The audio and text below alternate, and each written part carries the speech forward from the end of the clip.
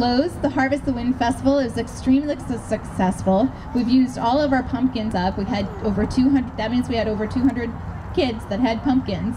So I just want to thank everybody for their support in coming out to learn about wind energy, and Mass Energy Consumers Alliance, who really put this thing together, our Medford Clean Energy Committee, all of our volunteers, and honestly the face painters did a fantastic job from Tufts University Energy Forum. Let's give our face painters a round of applause there, thank you.